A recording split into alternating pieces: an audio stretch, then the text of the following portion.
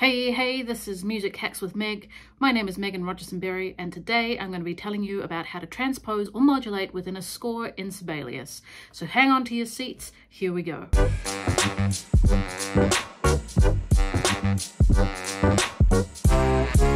Okay, so a couple of weeks ago I got a question from Sunrise County Arts Institute, and they wanted to know if I had a hack for transposing or modulating within a score.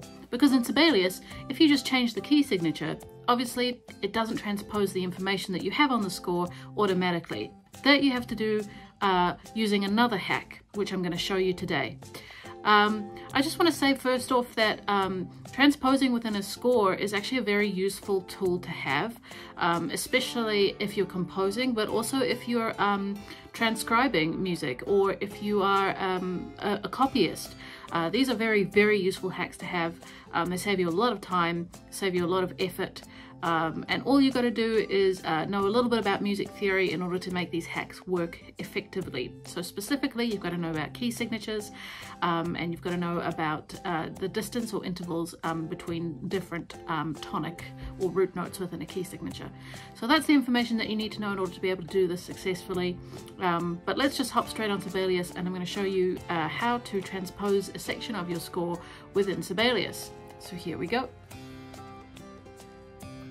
Okay, so we're looking at my score here. I've just copied a couple of bars from a composition of mine so that I can show you how to transpose. And see, I've kind of repeated it 3 times. The scenario here in our mind would be, we've got a section, we need to transpose it up or down within our score. This is what, 1, 2, 3, 4, 5, 6. This is a 6-bar section, so I want to put a minimal amount of effort in here to get this done. So what I'm going to do, here is the repeated 6-bar section. What I'm going to do, it's a 2-step process. Firstly, I'm going to transpose the notes up into the key of C. We started in the key of B flat. I'm going to transpose them up into the key of C. You can transpose to whatever you like, up or down. I could transpose down to the key of C as well, but I'm going to go up. And the way that I do this, there's a keyboard shortcut that you can use for this. That is Shift T for transpose, or if you head to your note input tab, you can see that there's a big transpose button hanging out 7 icons from the left. Okay, so 7 icons from the left is your transpose button, or you can simply use a keyboard shortcut, Control T. Okay, firstly, I had highlighted the section that I want to transpose. I better point that out to you. But now I've got my transpose window up, and I can transpose either the closest up or down, and let Sibelius decide, or I can specify that I want to transpose up, or I can specify that I want to transpose down. Okay. I can transpose by key, or I can transpose by interval. So if I'd like to transpose up a half step or up a whole step, I can choose to do that as well. But I'm going to transpose by key because I know what key I want my piece to go into. Okay, so I'm going to transpose up to C major. I have highlighted the section that I want to transpose. That's very important. So up to C major, I'm going to hit OK. And as you can see, Sibelius has transposed my highlighted section, whereas my following repeat of that particular motif has not been transposed. It's still the same.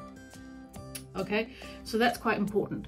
But as you can see, when it transposes, it's put all the naturals in and additional sharps because it hasn't changed the key signature yet. Okay, so that's the second part of this process. Once we've transposed the notes, we've got to then add the new key signature. Okay, so there are 2 ways to do this. You can go up to notations, the notations tab, and then hit key signature here, and then you can choose C major. That's one option. The other option is to use the keyboard shortcut for key signature, which is K, and then do the same thing. Also only transposes or changes the key signature for the section that you've highlighted. Okay, and there it is. Really simple, really easy. Happy composing, happy transposing. If you liked this video, please give us a like. If you want to see more videos, please subscribe. If you'd like to make a donation towards this channel, there's a link to buy me a coffee in the description below. Any questions, comments, or insult in the comments below.